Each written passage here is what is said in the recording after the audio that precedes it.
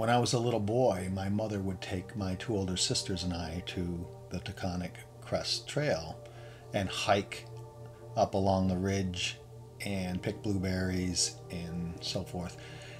I have always felt a massive presence in that area. Always felt like I was being watched.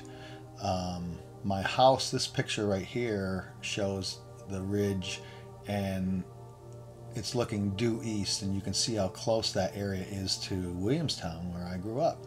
So after years of going up there and feeling this presence, I was at the house on Route 7. I was a little boy playing behind the snowbank, and it was winter out, so it was dark at about 6 o'clock, and I suddenly had this massively powerful feeling of being watched with deep intent towards me, and it scared me deeply when I was a kid, and I had nightmares for many, many years, and I must have been, I was definitely in single digits when I was playing in the snowbank, and so that stuck with me for a long, long time.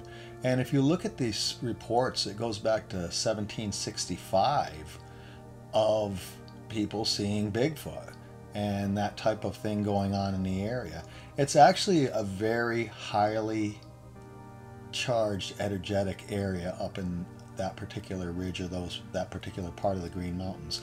This sighting right here was as recent as 2015, and it was about a mile and a half up the road from where I grew up, which is really interesting.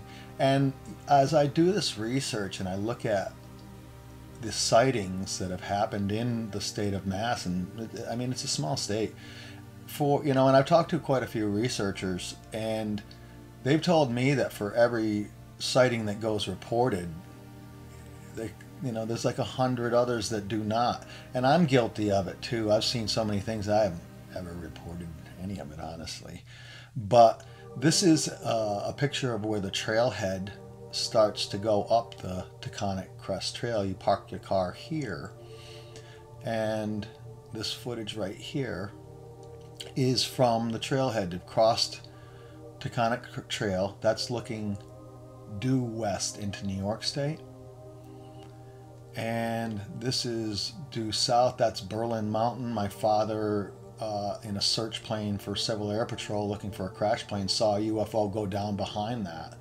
while they were flying in the area. This is South Williamstown, so that's looking southeast.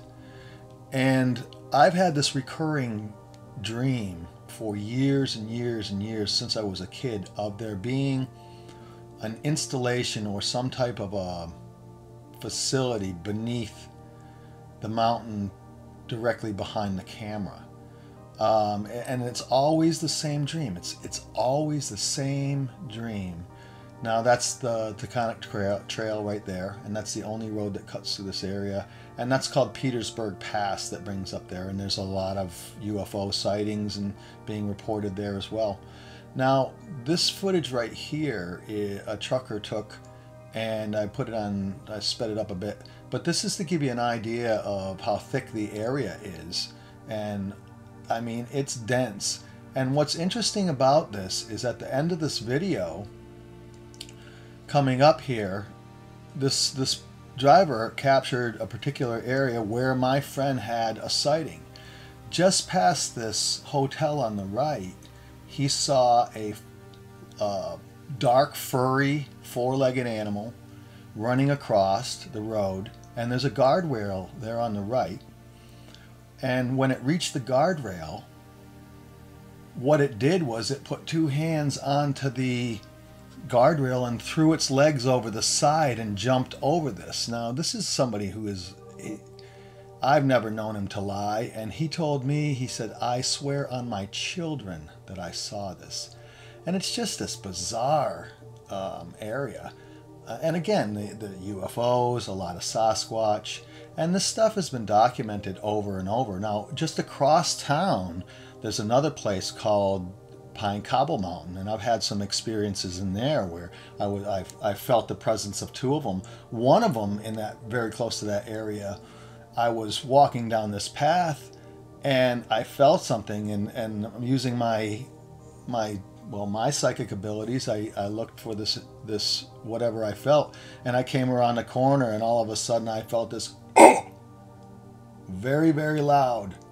And I felt that sound wave hit me, and I was like, I'm sorry, I didn't mean to bother you. But it was a young male that did not let me see him. But I think he made a mistake and didn't realize I was sensitive enough to sense him there. And I think that's something to do with the way the Sasquatch and Bigfoot are, is if you see them, it's because they want you to see them, or they've made a mistake. And if it's an older one, they probably have not made a mistake. The young ones are the ones that get in trouble. And this area right here, I mean, you can see how rich the area is in, you know, it's a wilderness area, and it's easy for animals and creatures to hide in this area. Now, my brother-in-law, back some years, he's a retired forest ranger, but he was a supervisor of this particular state forest called October Mountain. And there are documented reports of people seeing these Sasquatch in the forest. Not only did they see it, but there were some hikers that had stones hurled at them from this particular Sasquatch in that area. Now, it's my experience from the interactions, and I'll talk about the ones I've had in Washington State, which were much more numerous.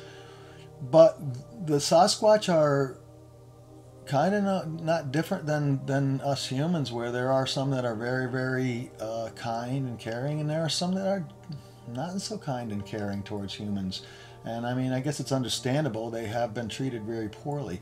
They are highly advanced beings, and they have evolved beyond the point of needing technology. And that's something that many people have a hard time understanding, but there is such a thing as being so spiritual. You do not need technology. But these areas are very thick, and it's very common for them to be sighted in this area.